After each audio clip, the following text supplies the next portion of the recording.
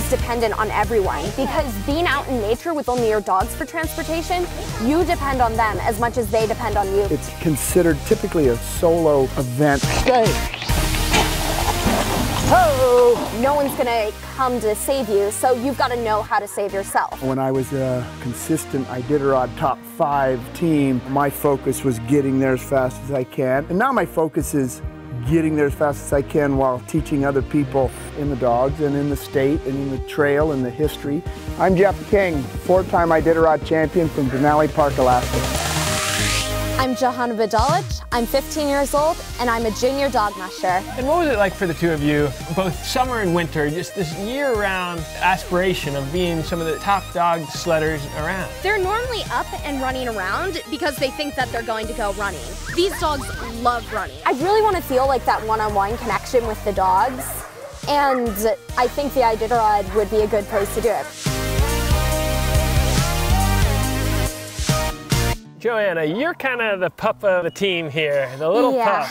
I've loved dogs ever since I was really, really young. So this is the Husky Homestead, and you're the champion. Welcome. So you've got here an incredible place for off-season training, huh? We start here in Anchorage. This orange line represents the trail that we take to Nome each year. It's been there for over 100 years. Mushing is, physically, it's a dog pulling a sled, but emotionally, it's this connection between the dogs and the handlers. You need to know what's going on in their heads, and really, it's a lot like you're one mind out on the trail. You're feeling for them, you are taking care of them. Everyone's dependent on everyone, because being out in nature with only your dogs for transportation, you depend on them as much as they depend on you. Good boy, Lucky! Good dog! They're normally up and running around because they think that they're going to go running. These dogs love running. They were bred to do it, and they just adore it. In any conditions, summer, winter, it's year-round for you. I know that this life, it may sound all glorious and beautiful, but there's definitely some hard parts.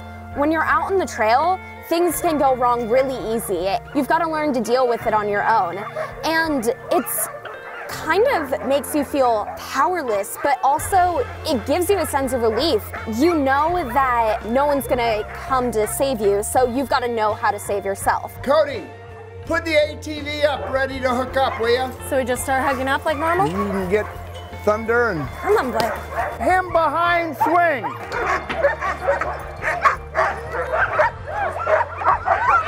Good boys.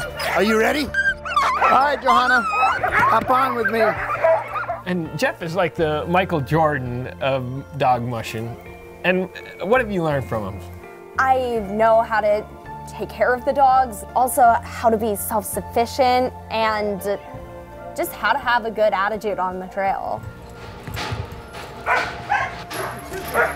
Yeah, what is it like to be with your hero now? I had to control my fangirliness. And even now, I try and do everything possible to make sure that Jeff is pleased with me, and I really, really enjoy being able to work with him. I love running with these dogs. What dogs? These ones. Oh. Yeah, there's a bunch of good ones here. Not trying to butter you up. We need to make sure and look for places that are wearing thin, so we don't get them lined up. It's flattering as hell to be able to feel like a hero to a young woman who is now grown up, you know, and now continuing to do extremely well with training and educationally, keeping up on her grades so that she can then come to us in the summertime. You know, she is one of the kinds of youth where you just want to help them because they want to work so hard and they have such a commitment. And what was it like for the two of you as you're riding around, both summer and winter, just this year-round aspiration of being some of the top dog sledders around? It's really fun to share. You know, what's it worth if you're not sharing it? Not much. When I say G and they start to go, then you get off the brake. Okay. Lobo! And we might take a couple of false starts till they go, and as soon as they do, then you follow them. I feel so grateful for having gotten good at something, to be able to share it what they don't know is they're helping me stay happy. Because I wouldn't be happy doing this if I couldn't share it. Right. Drive gently, not 10 in the water. Nice work, Dave. Put your feet up. Riley, leave her alone.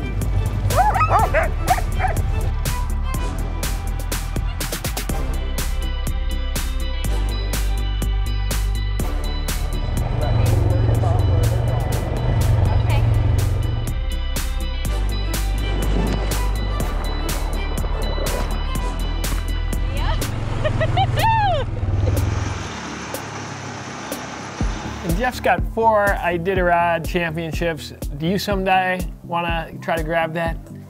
I want to try my hardest. A lot of these mushers will talk about this sort of tranquil experience out on the trail and how they reach like a peaceful state of mind.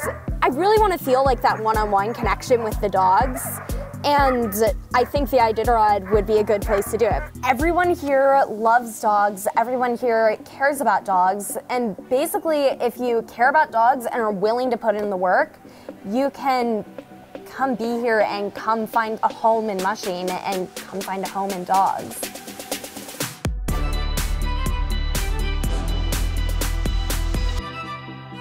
We've got more in common.